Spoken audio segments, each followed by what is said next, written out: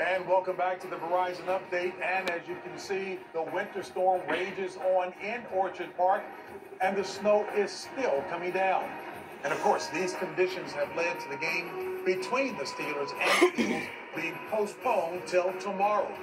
But Super Wildcard Weekend rolls on, folks. Later today, catch the Cowboys and Packers on Fox. Then tonight, the Rams take on the Lions over on NBC. And tomorrow, it's our turn right here on CBS with the Steelers and Bills at 4:30 Eastern.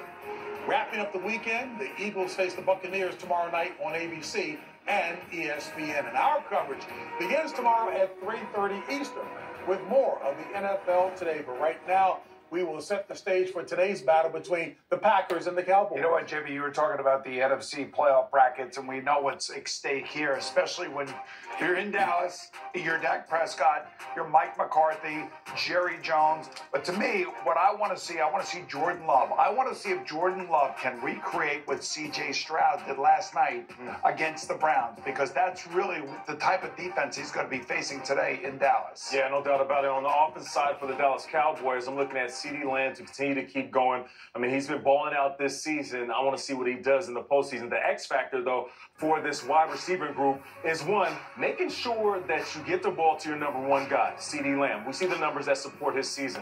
But then you have Brandon Cooks, who oftentimes faces these slot cornerbacks, sometimes inexperienced young guys, and he absolutely gets busy. Another guy you have to keep your eyes on, Tony Pollard. Hasn't had the season he wanted to, only one touchdown in the last 5 games. He is due for a big-time game. Hey, you talk about Jordan Love, Boone, and talk about him and see what he has to do. But what he's been able to do these last 3 weeks and these 3 wins is lean on Aaron Jones, because that running game complements everything else that they want to do. And you can see right there, a lot of this comes off the play action. A lot of this comes off of slowing down this Dallas rush. We talked about Michael Parsons. We talked about playing at home, the noise. The best way to control that to some degree is running the football with Aaron Jones. Yeah, you know, as we sit here, Nate, I think you got a fever for CeeDee Lamb, right? Oh, yeah, I love him, man. Yeah, you got it. I know, man. You're all talking about it man. every chance I get, baby. I don't blame you. He does, you know, it's amazing.